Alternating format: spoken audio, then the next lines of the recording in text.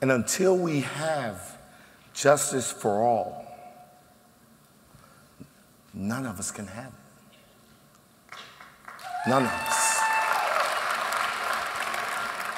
In 2005, I found myself standing in front of railroad tracks. It was one of those hot and humid days in South Florida. And as I stood there, I was a broken man. And for moments, I was able to block out that oppressive heat and humidity. Because as I was standing there, the only thing that I can think of was how much pain I was going to feel when I jumped in front of the oncoming train. You see, that day I stood there, I was a drug addict. I was homeless.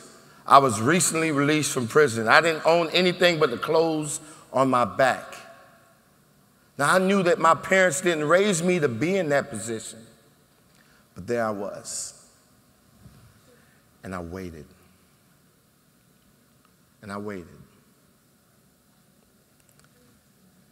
And I was thinking, when that train hit me, was I going to die instantly, or did I have to go through moments of agonizing pain? But even the thought of the pain associated with getting ran over by a train did not make me move. And so I waited, and I waited. But the train didn't come that day for some reason. I say, but by the grace of God. And I crossed those tracks, and I walked 2 blocks, and I checked myself into drug treatment. And after completing drug treatment, I moved into a homeless shelter.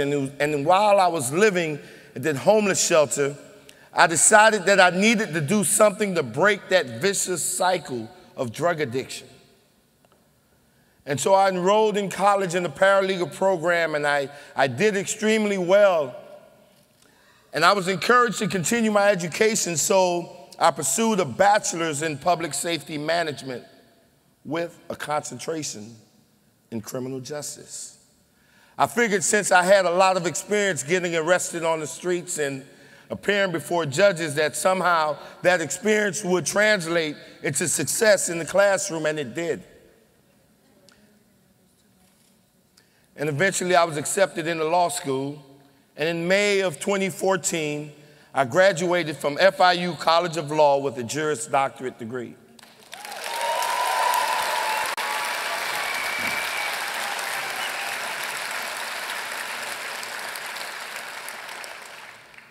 And while the applause sounds so beautiful, and I may have to reclaim a couple minutes of my time, my story does not have a happy ending, because I live in the state of Florida, and because of that, in spite of the many obstacles I've been able to overcome, in spite of a commitment, a lifelong commitment to giving back to my community, to making my world a much better place, I still cannot vote. In spite of the many contributions to my community, I cannot practice law. And I can't even afford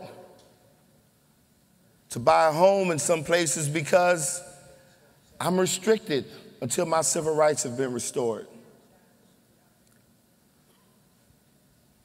Because I live in the state of Florida, where over 1.68 million Floridians face a lifetime ban. They say felons. You've probably said felons. We use the word returning citizens, because we know that individuals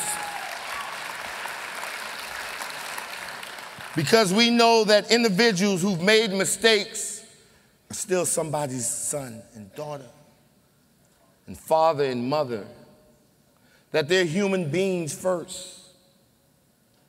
And so rather than give them a scarlet letter of shame to carry on for the rest of their lives, we decided to change things and started calling them returning citizens. And so now here we are, 1.68 million returning citizens living in the state of Florida, where we have elected officials, where we have a system that refuses to restore our civil rights back to us when we've served our time. And at some point in 2011, we said enough was enough. And we got together and we started going throughout the state of Florida just talking to regular, everyday people. Whether they were black, whether they were white, whether they were progressive, whether they were conservative. We talked to everyone that would stop long enough to listen. And what we found blew my mind. That felon disenfranchisement is not an African-American issue. While we may close our eyes when we think of the criminal justice system, and the image that pops up is an African-American young man with gold teeth and dreads and probably pants hanging off his butt, the reality is not an African-American issue. Of the 1.68 million people in Florida who cannot vote, African-Americans only account for a third. So that means that there are 3 times as many people in the state of Florida who cannot vote that don't look like me. They look like most of you out in this audience today. And so I know that rather than it being an African-American issue, it's an all-American issue. The other thing that I found out while traveling the state of Florida was that they would say, you would hear the narrative, oh, Republicans don't want felons to get the right to vote because they know they'll vote Democrat. But the problem that I had with that was that means that only Democrats get in trouble. And I thought about it, and I was like, wait a minute. When I was arrested, the police didn't ask me if I was Democrat or Republican.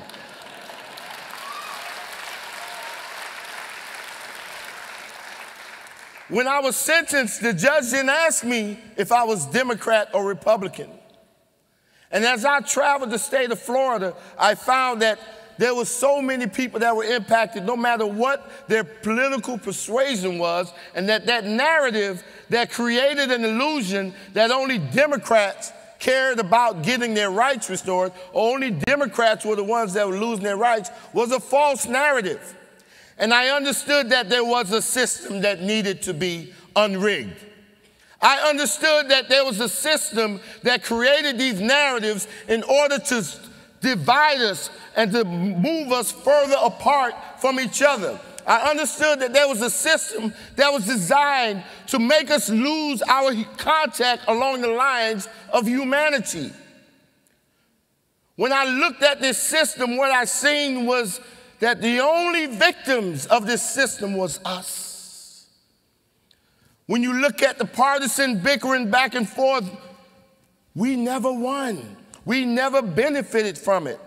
It was systems that told us that the blacks are the problem. It was systems that told us that Mexicans are the problems.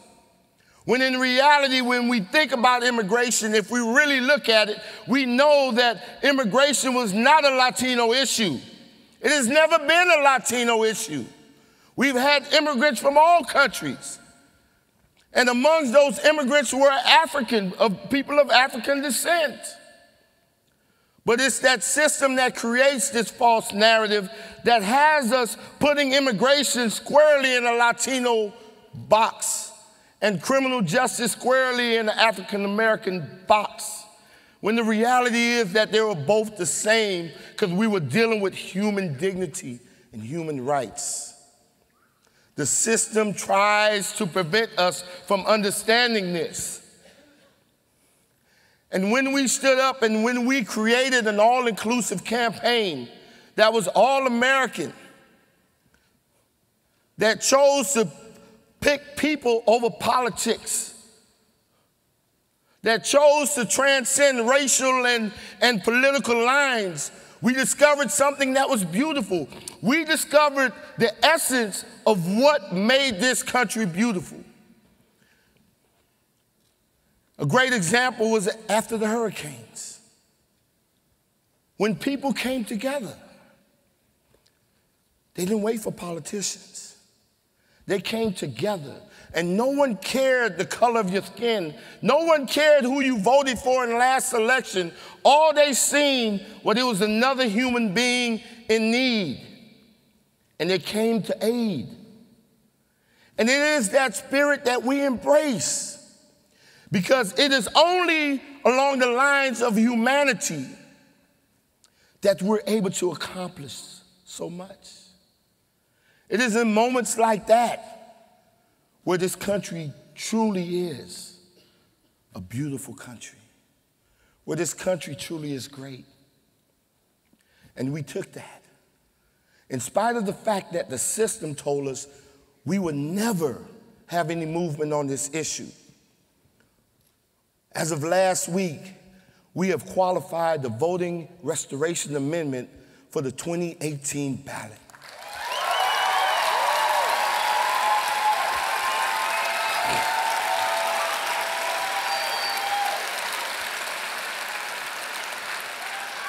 The system said that we would never get it off the ground, but the people said, yes, we could, and they did.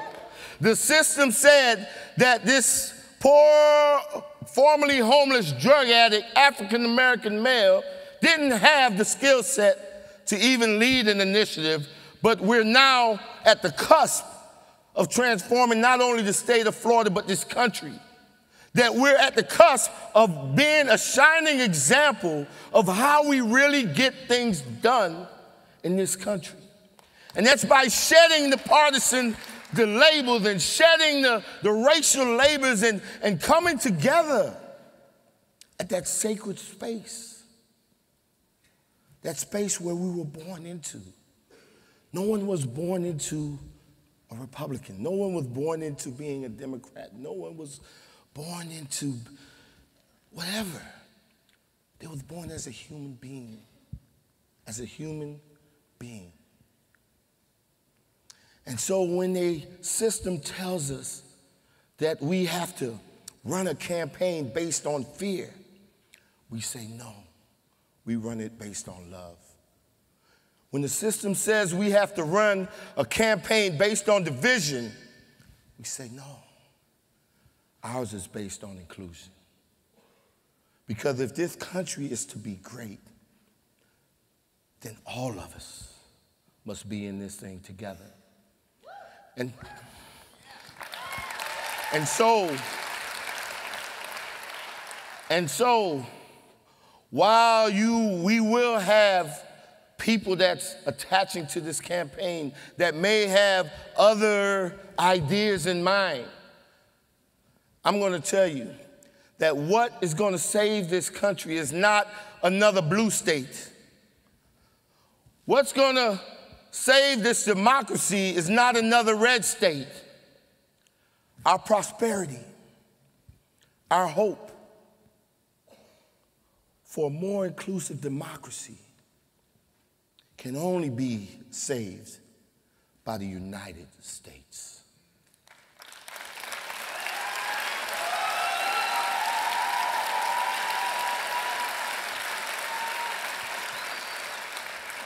And so I ask you all tonight that if you believe in creating a more inclusive democracy, would you stand to your feet? If you believe that there should be justice and liberty for all, stand to your feet.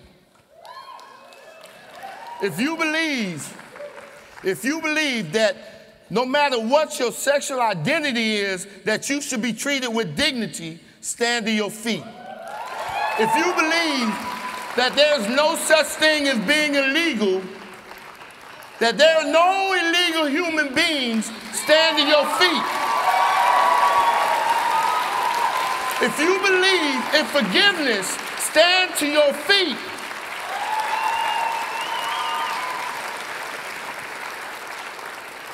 And I want you all to, before you sit down, I want you all to just say it with me. And when we get to those last 6 words, when you get to these last 6 words, I need it to come from here. Because we must unrig this system in order for those 6 words to be true. I pledge allegiance to the flag of the United States of America and to the republic for which it stands, one nation, under God, indivisible, with liberty and justice for all.